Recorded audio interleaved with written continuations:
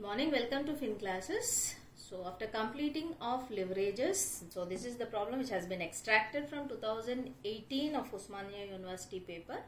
So let's go with the problem. Calculate operating, financial and combined leverage under situation 1 and 2 and financial plans A and B respectively from the following information relating to the operation and capital structure of a company. So a company lo oka rendu situations under two different financial plans we are supposed to calculate operating, financial and combined leverage.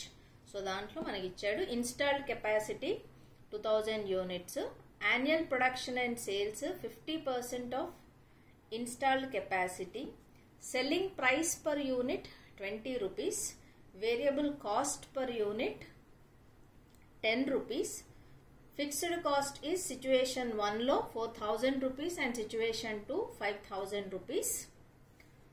So finance plan A and plan B, equity in finance plan A lo 5000 and debt at the rate of 10% interest 15,000 rupees, whereas in finance plan B equity is 15,000 rupees and debt is rupees 5,000. Also calculate if the installed capacity is used 100%.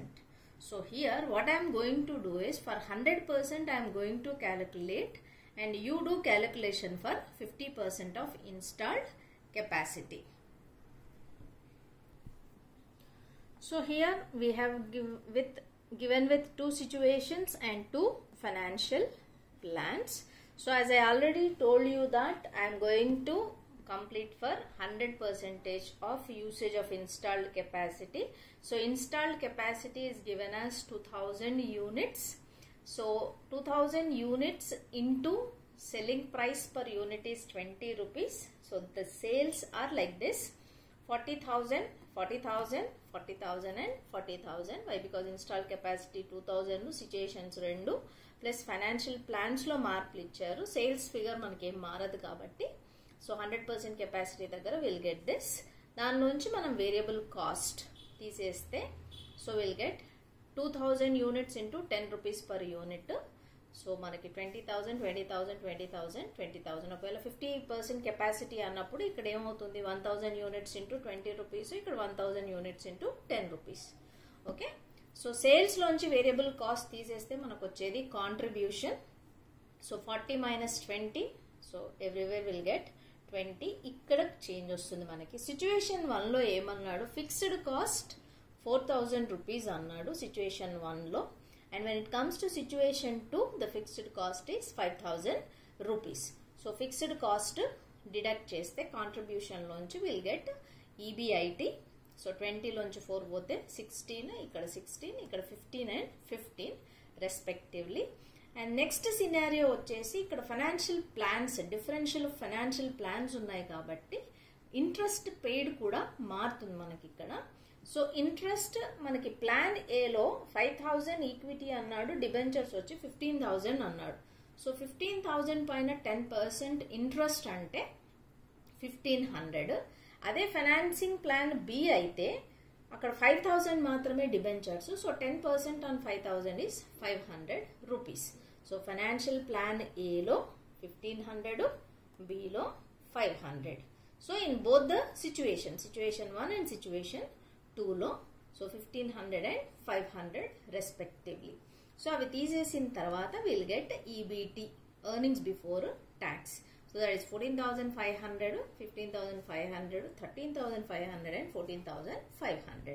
Now మనం అడిగిన question ఏంటి, degree of operating leverage, financial leverage and total leverage calculate చేయమని చెప్పారు కాబట్టి degree of operating leverage formula ఏంటి, contribution by EBIT.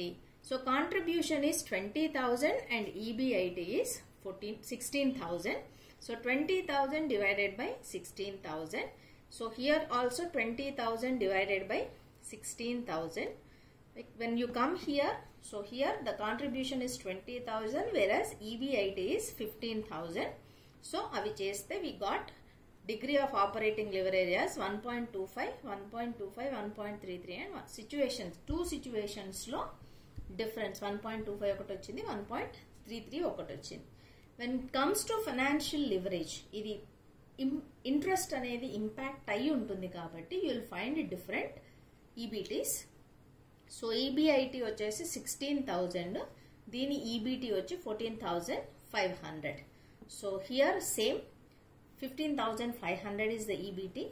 So here EBIT is 15, whereas EBT is 13,500 and 14,500 respectively.